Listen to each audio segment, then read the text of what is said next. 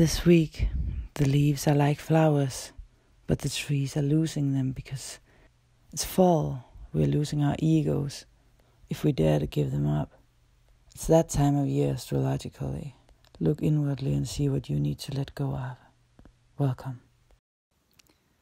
Hi there, Virgo, and welcome to your modern shaman, Maria and RainbowLand, here with the weekly astrology forecast, Heartful astrology forecast for the week that starts at the 22nd and ends at the 29th of October 2018.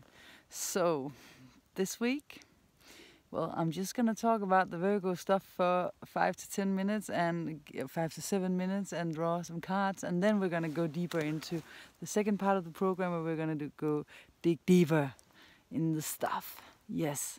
So up to you if you are the fast runners or the ones that wants to go deep. So this week, Virgo, we have the sun entering in your third house of communication and movement and opening up to talking with the world. And already here we know that we have 3 other planets. So now it's all about you with a Venus conjunction with the sun this week here. Actually being so smooth in your tongue and so charismatic that you can talk your way into many things this week. Definitely also because Venus, who is retrograding, of course, is in a sextile with Saturn in your 5th house of romance, your children, creative projects, and your business if you have one. So this can be you really talking your way into, if you're not in a relationship, a new partner where you can really smoothen your tongue, and because these are good aspects for you, Virgo. And of course, it can also be about you putting boundaries to something, some situation where you didn't feel like there was enough boundaries and you needed to set an example to someone in a nice, sweet way so they actually listen, because Venus is harmonizing your tongue as well, who's always often a little sharp here in with your communication house in Scorpio. Very direct you are usually, so you can say it in a little more diplomatic way this week. We also have a full moon in Taurus this week in the 1st degree. I'm sorry. This is saying it's getting late. And by the way, you're gonna see a beautiful video in the collective report of this place where I'm at. I'm at by the fire, which is becoming a rule rather than an exception. I just love nature being a shaman, so I love being out here. Okay. So we have the full moon there, and the full moon is actually conjuncting with Uranus, the planet of sudden change, sudden shifts in your 9th house, where you want to travel, where you want to go explore life, where you want to come out there in the world and see new sides of it, to alter your belief system. Suddenly Uranus can open up a door to a reality that you didn't even see was already there around you, because you were wearing these glasses that made the life look in a certain way, in a certain color, but Uranus took away that tension and suddenly you see the world in a new way and you're like, whoa, why didn't I see this before? It could happen because I am wearing the pink glasses, so I am looking at the positive side of life right now. Oh, I'm sorry. It's the thing. Of course, Virgo, we also have the nodes squaring. We have actually a grand square also between Uranus and the nodes. And it's in your 12th, between your 12th, 6th, and your 3rd and your 9th house. So this has all got something to do with, or can have something to do with, the tension between you letting go of something that you need to release. Something like in the psychological sector, where someone from your past you need to let go of. There's something you need to let go of there, and that has something to do with your need for liberty, to liberate yourself mentally, emotionally, and physically.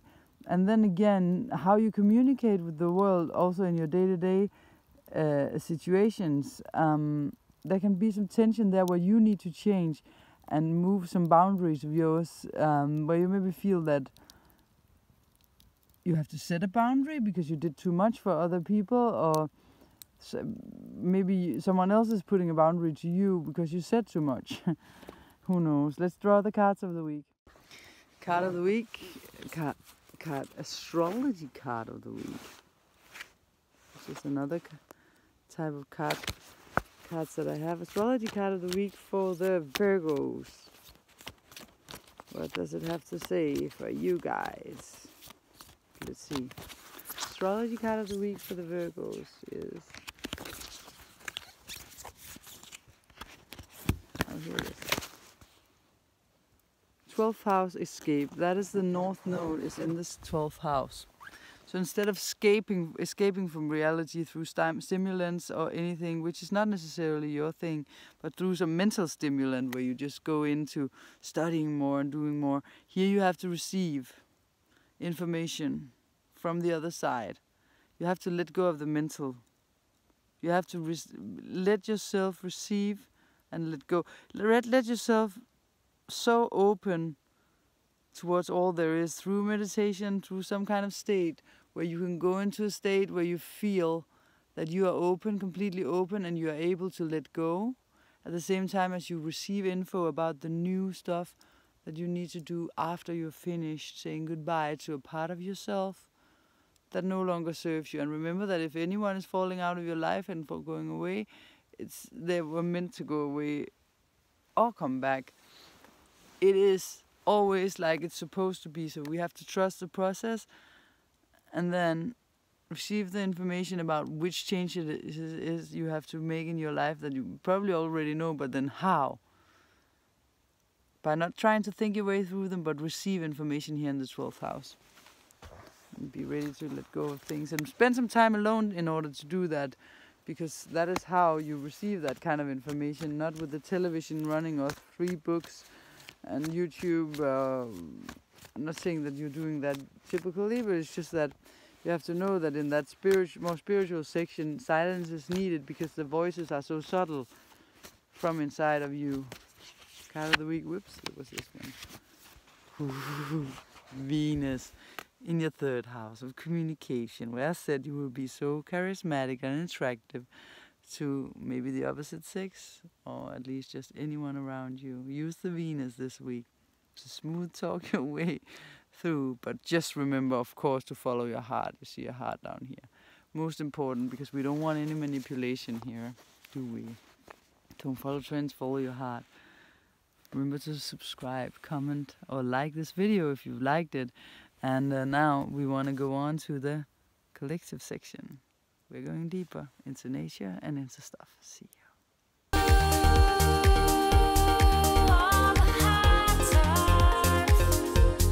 Be still.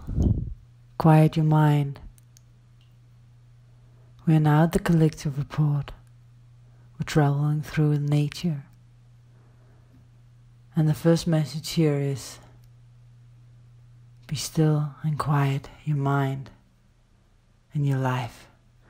This is more important than anything else that I say in any report. Be so still that you can touch your heart and hear your heart beat. Tick, tick, tick. Without this, all of these reports that I do or that you hear are so very unimportant, because if you're never still, if you never quiet your mind and hear the heart speak, then the ego is running the train and you'll be driving around in circles. If you want to get off the train and come to another level, time is up now to find your way into silence and stillness, and believe in that you dare let go of your ego and hear and listen to the needs of your higher self. Do you dare to become a servant for something bigger than the ego? Something as a part of you already know the road towards, or are success and control and all your learned programming is more important to you? Have you even discovered who you are or what your calling is? Can you feel this consciously? Or there too much clutter and dirt? If there is too much clutter and dirt, you know what step 1 will be now. To try to don't identify yourself with the noisy voices inside a certain place, which is overruling anything good anyways. It's not giving you any joy, and it's overruling anything inside of you. And this part of you cannot forgive. This part of you will just hold on in order to get drama. Get you in the front seat. Get you in the front of everything you do. You are the loving, forgiving you. Someone who doesn't hold on. Someone who says no to negative manipulation, violence, and power. Who's, whenever confronted, just leaves without a fight, quietly and peacefully, if it's not right for you to be there. And if we cannot say no and stay in this peaceful, quiet ego state where the ego is quiet and you just hear the voice of your heart when you speak, you hear that you're soft in your voice, you hear that there's nothing inside of you that judges the other person, you feel your heart, you feel that you can speak without wanting something from someone else, then your ego is away. And if someone's overstepping your boundaries, you just say no peacefully with the same voice and you walk away. If you start fighting, you will know that it's no longer you. It's your ego that has started to take over again. My brother, Jacob, he's a math professor. And I love him so dearly. We have had some sort of reunion.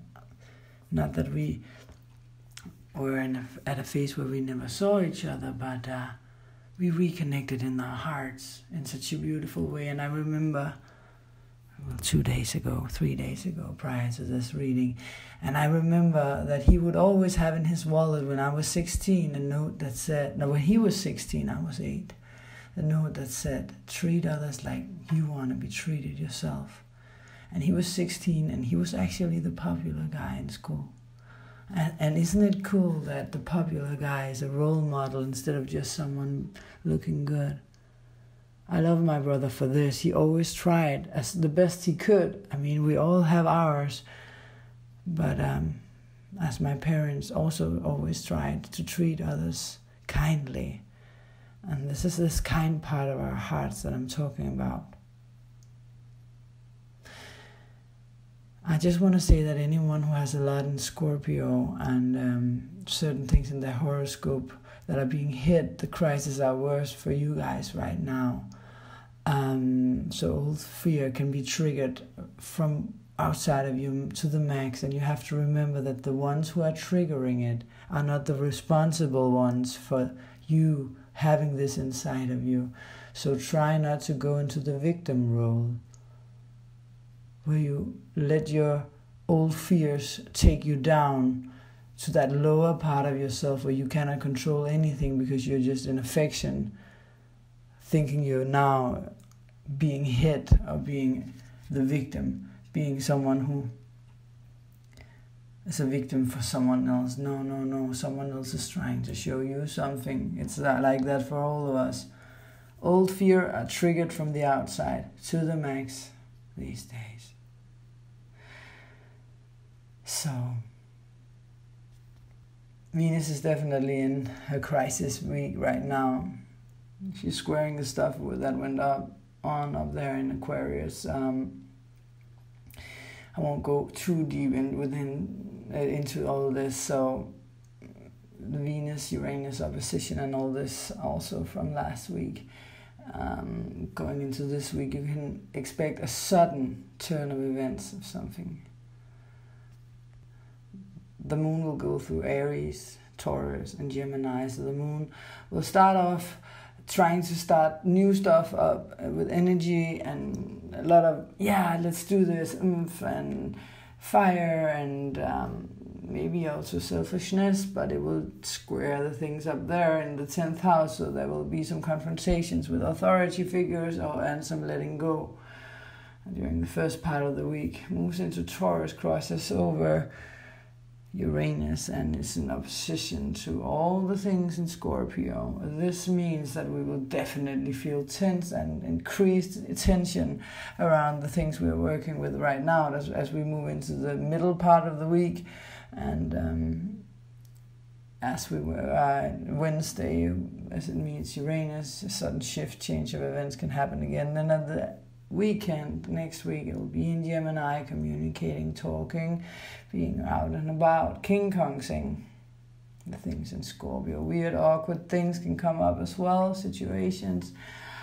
But the energy will be a little lighter than it was middle week. But definitely an intense week still, as we are now, really in Scorpio. So with the sun as well. So there's different change of directions with Venus in this Venus retrograde phase that I've mentioned many times, which is 40 days and nights until the 15th of November, and then out of the actual whole cycle at the 18th of December. So it's a long cycle, but there will be shifts for you around the 31st of October when Venus is in Libra again, where she's at home.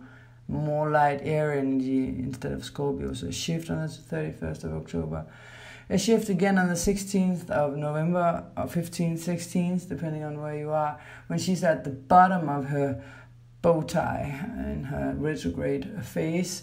You will now feel that you are able to move forward with a new light and new glasses on, and all the very, very deep and hardest issues in your relationships might be possible to let go of here, but only if you really feel them, so it also feels the hardest. So at the 2nd of December, she'll be back into Scorpio again in opposition to Uranus, so a lot can happen here too. There's a turning point that does so that the things that you thought were like they were aren't like that at all. And we are going through over the critical zone again here and see what the future can bring for us after all of this. What have we learned? How can we do this even better when we're in relationships? Can we redecide some of the things that we decided for early on that we maybe discovered weren't the right things for us, but we learned from.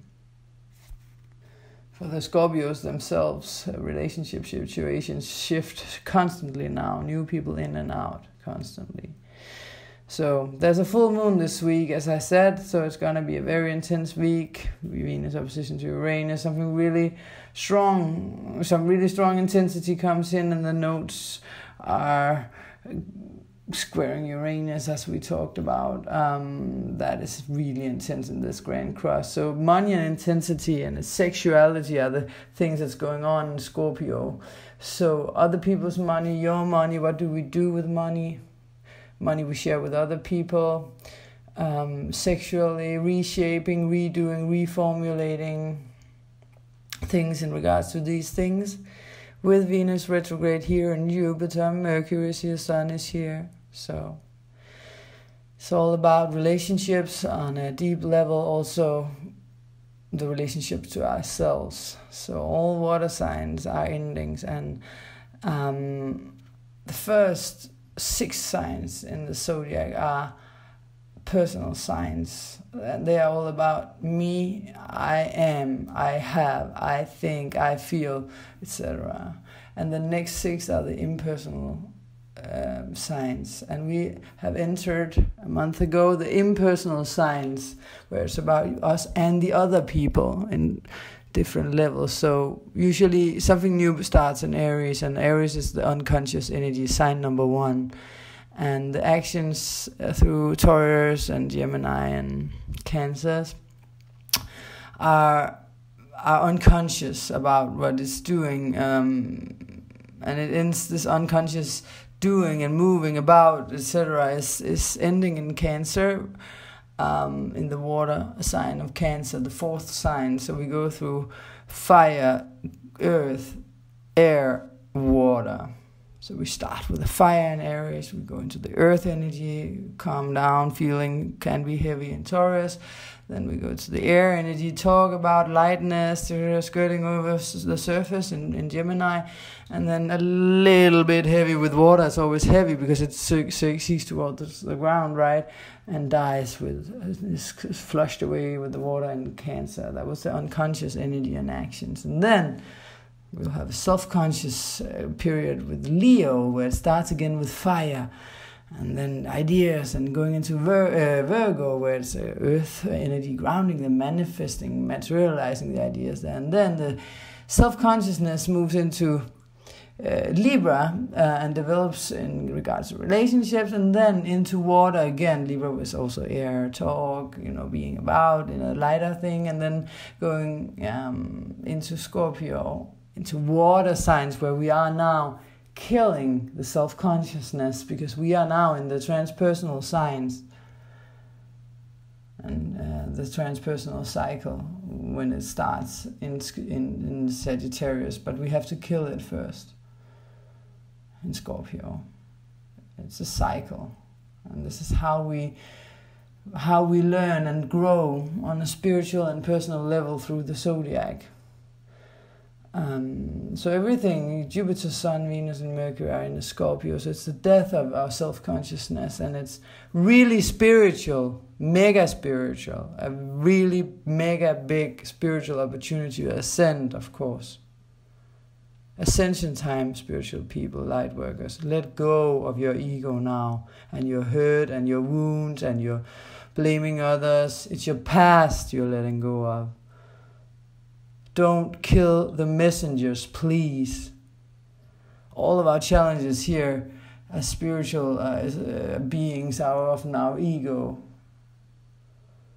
that often are more here in the self-conscious and unconscious part of the first 6 signs. But now we have the chance to really move. So even though we have a higher self, and even though we have souls in this whole story, and we are beings, souls in bodies here that usually are just infinite beings in contact with everything, with God or whatever, and then we are also incarnated in this body, in this incarnation, life after life. And in this body we have an ego that loves drama, and this ego is making the big show, which does that we are effing around in our minds, and we cannot find this moderation and relaxations, because desires, wants, and I want more and bigger, new and better, drama, attention. It's the ego. So that it doesn't have to be removed, it'll just be more and more noisy as you try to get silence. So when you start meditating, trying to get into your silence I talked about in the beginning, you have to know that the ego will be louder. Don't be fooled by it. Stop being the victim of your ego, of other people feeling like it. See that you create your reality. Okay, there's a reason why people do towards you what they do. Find out why. It's because you're not in your heart. Always is because you're not in your trust position of the heart. Yeah, well, it's because Peter was also always a jerk, so of course I cannot trust him. No, but if you really cannot trust Peter, why are you with 3 Peter? Did you give him a chance of being trusted with all of your heart and love? What did you contribute with? Did you dare to walk away from him and treat yourself with that love and respect that you want from others? Because that's what you have to do if you want love and respect. Well, so physically and emotional drama is what the ego wants, and pleasure. So the brain that won't stop thinking is Mercury, rational thoughts. But in Scorpio, Mercury cannot be rational. He will feel the intensity. Usually he wants to say that, oh, if I do this and this, then that and that happens. But here he doesn't have control, but he can see with his heart and his feelings if he dares to. So try to use him to investigate, be the detective, as I said last week. So, well, the ego comes up in Leo, and then we have to go to Virgo to get the control of the whole thing. So Venus is reviewing our connections also to the body. Venus and actually Venus is the earthly love, but we also have a more spiritual love with Neptune, and Neptune is the higher octave of Venus. So when Venus goes direct, you'll be coming into a beautiful trine with Neptune. Well, it will still be a while, and Jupiter is going through Scorpio, and he will come into grand trine with Chiron. So there will be beautiful, higher spiritual love waiting for us after this ascension process. Don't hold your breath, but know deep inside your heart that everything will be solved and healed if you dare to let go of your need to control. In Scorpio, we're dealing with issues like loss, betrayal, abandonment, neglect, and abuse, forces beyond our controls, from our partners, ourselves, and our impulses, instincts, and a power through merging with other people and uniting on a deep level. This is connection. The deepest connections is in Scorpio with sexual drive, sexual power and force. And yeah, society is ruled by this these days, this force, because it's beyond, it's like the stimulus, like alcohol, drugs, and sex has become a drug, and it's just so accepted because everyone does it, then it's okay. It's like also okay, also like in Denmark, people drink a lot. And it's like, well, everyone does it, so that's normal and thereby accepted. Yeah, but when you drink, if you work on your spiritual self, and whenever you drink, you have to know that takes you, because spirituality, when you clear yourself spiritually and meditate, you get into higher levels, higher realms, and every time you drink, you take yourself all the way down again. You have to start all over. And the same thing with sexual stimulants, wanting more. You're just feeding the ego, right? So, well, we have to open ourselves in Scorpio for the positive sides of Scorpio, and that has something to do with trust, so that we can heal these wounds and love and trust again. So we can open ourselves up for deeper forms of intimacy, connections to others. And the whole intention is to experience this beautiful, sacred sexuality where we connect with our soulmates, our twin flames, on a spiritual level, not just to get stimuli and not just to... But we also have to know that, of course, we take away some of our spirituality if we just use the sexual intercourse to get an... I just want to be honest here. I don't remember the English word now. When we get release, males or females, our spirituality also drops. So if this is what we want, and we do this after 2 minutes just to get the release, boom, the energy goes out. We have to know that. But if we use this thing we have with each other to go deeper within, then it's something else. We can experience this beautiful, sacred sexuality. And yeah, the society stimulus has something to do with something new and exciting, with all this Tinder and stuff. But sacred union is about real, lasting stimuli for the soul that we can use in the long run as a soul being, even when we're not here. It's when we can reach deeper in, when we are together with our partner instead. But how do we do it? Well, exploring spirituality between us and reach new and fresh layers inside of ourselves, instead of always seeking outwards, as the whole of society is trying to make us. like this new times relationships, spiritual relationship will be that we will stay together, and more twin flames will incarnate at the same time to rise up the vibrational level here on the planet. And it's our responsibility to go deeper in as conscious light workers, instead of fearing into new relationships, unless it's supposed to happen, of course. But when we know we found the right person, then use the hard times to instead take responsibility for ourselves, help each other through the hard times. You know, help each other when the ego comes out. Instead of just always saying, okay, you're not good enough, I don't want you, you have too many errors, then help the soul, goddammit, instead of just escaping and putting more fear into the person. Try to help, then you'll get it back. We get what we give. It's the whole deal. Yeah. So soon enough we'll have Jupiter and Saturn, and expand our consciousness, have fun, explore life on another level. So where do you get your physical and emotional pleasure from? Last thing today, it was a long report, is that if we really want to love, we have to let go of the hurt ego and forgive. The more you feed your ego, the more hurt you will get. The more you feed your ego, the louder it shouts. And when it wants this and that in you know, supermarket, and you just give it to it, it will just shout louder. And that's why it's good to meditate and find soul peace and find out what you actually came here to do on a soul level. What is your purpose?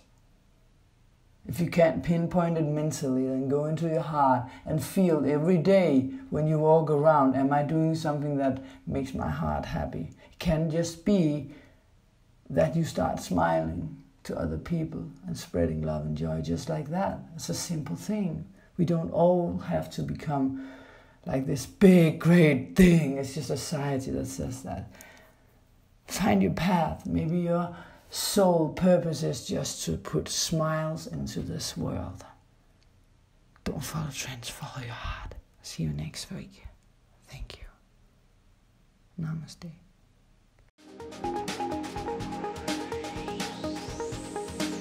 There is this angel saying, I'm gonna find my way back home. The secret is love, he said.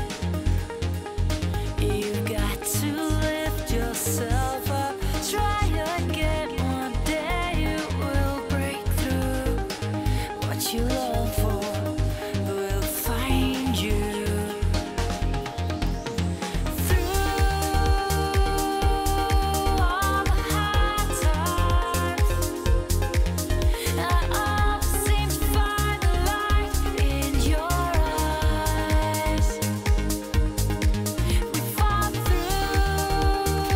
Don't follow trends, follow your heart.